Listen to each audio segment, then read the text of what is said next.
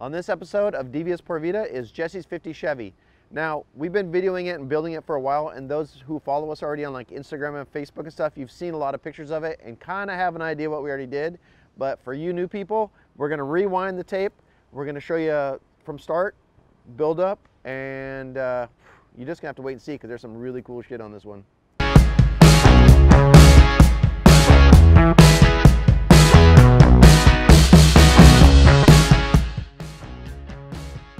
Super excited. We're on our way to Jesse's house right now to pick up his truck, and it's a 50 Chevy. It is awesome, and I can't wait to make it even more awesome because of the ideas we have going back and forth. I like the color. The inside is something I like to keep the same.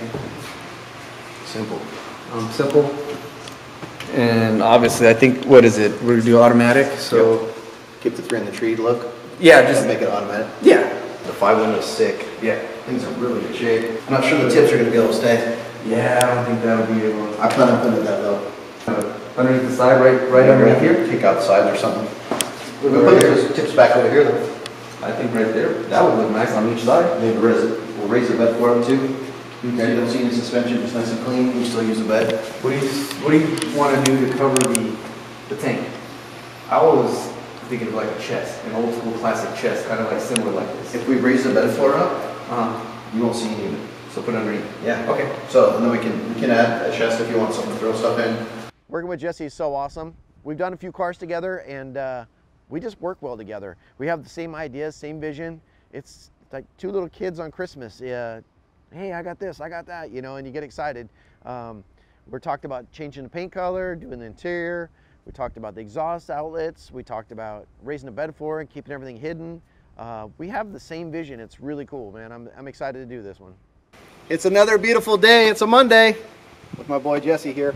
I'm ready to take his truck in the shop and cut it up. I can't wait to see the final product. I've been waiting for this forever.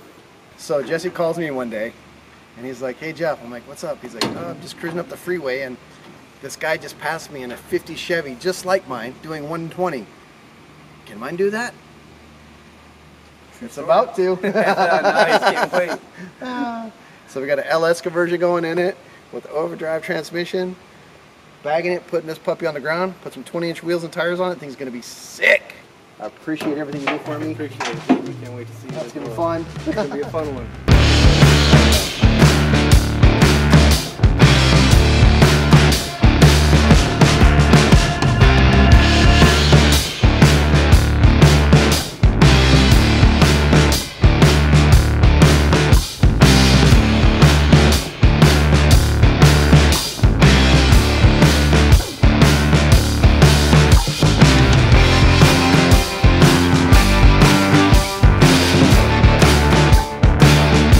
Now that we have our front clip off, the old motor and tranny out of it, and the bed off of it, now we can start on the suspension. We'll do the front and the rear.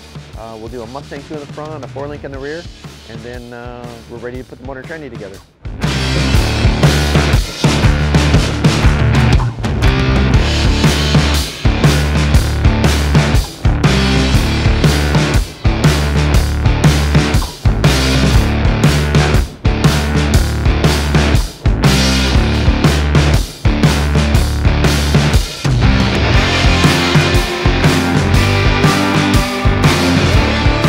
So then we're going to put the motor and tranny together, drop it in, get the mounts made. At that point, we'll pull it back out, pull the cab off of it, disassemble, and send to powder coat.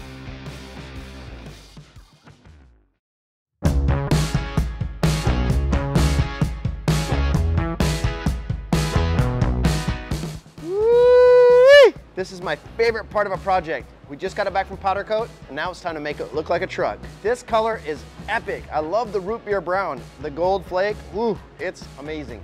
I love it. It's gonna look hot. I can't wait to get started.